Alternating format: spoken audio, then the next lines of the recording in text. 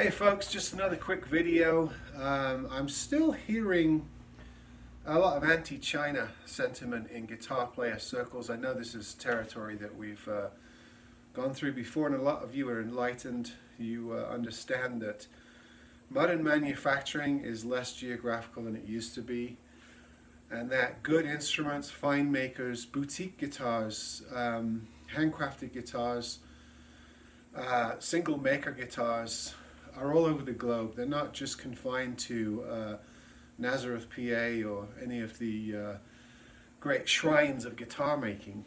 So here's an example of a Chinese guitar that I think is excellent and competes with a lot of American-made models, and certainly UK or Australian-made models as well.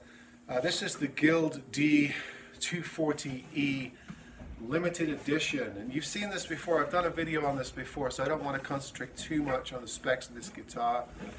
Beautiful solid spruce top, and I really like the way they arched the figured or quilted, or maybe it's flamed mahogany on the back. I first thought this was maple, but it's actually a type of mahogany with this figure. And these are really excellent guitars, all satin finished. It's got a light weight to it because it's very nicely graduated solid wood, no plywood thickness to it. Even though the back and sides are, I believe, laminate, they're very light and well done, especially with this arching. Gives you more sustain, more projection. It's just an excellent guitar, and just a reminder that you can find some excellent, fantastic Chinese-made guitars on the market. I know I've done Eastman's and other really nice China-made guitars, but I think it's because there's still a lingering, almost like a xenophobia almost about where guitars are made.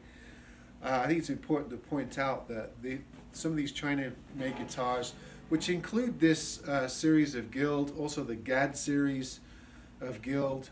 This is the Westerly collection, I believe.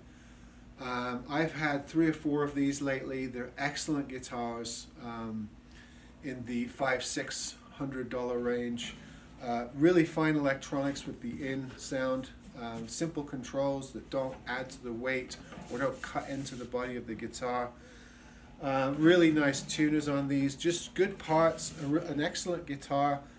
You know, as good as some of the stuff that I've played in this price range from Canada, like some of the Godin, Art Luthery, Siegel, Simon Patrick guitars right in this price range.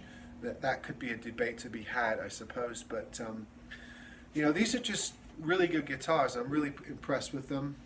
They look nice, they sound good.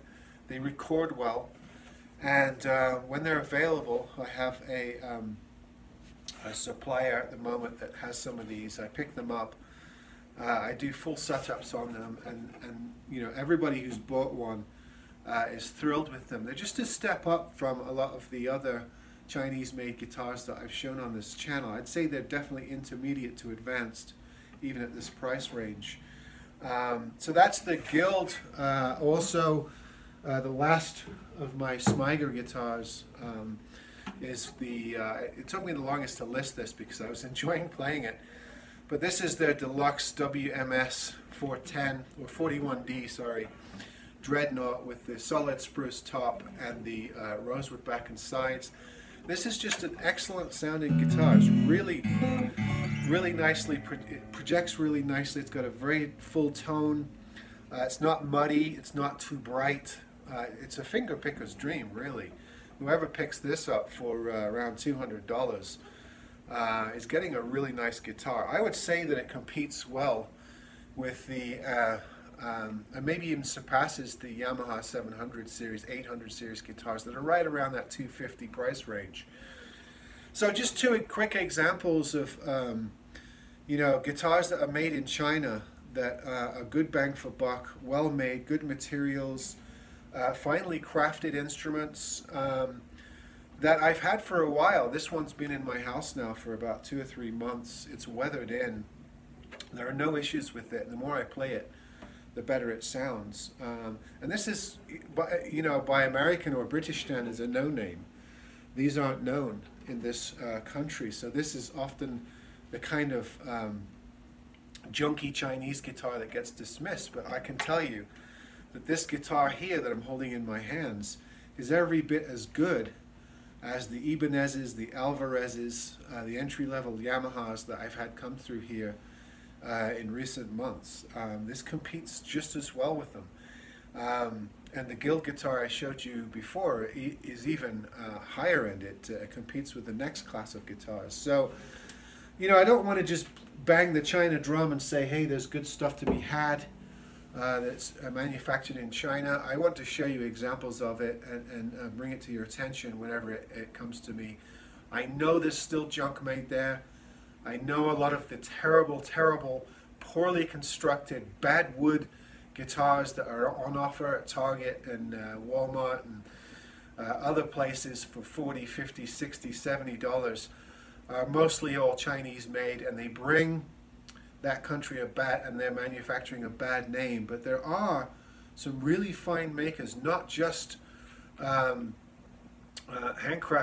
guitars, but also a lot of the top brands are making runs of their guitars out of China in the same factories, same 10 or 12 factories, and there's some good models to be had and some fine craftsmanship coming out of that country.